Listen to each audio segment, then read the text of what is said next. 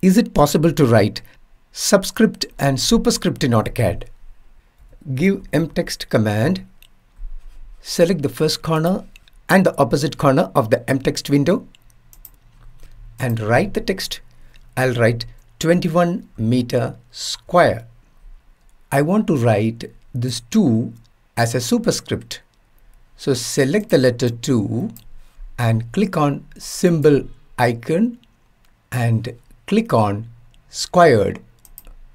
Now the 2 is written as a superscript. Next, let's see another example. I'll give mtext command, select the first and the opposite corner points. I want to write H2O. I want to write 2 as a subscript.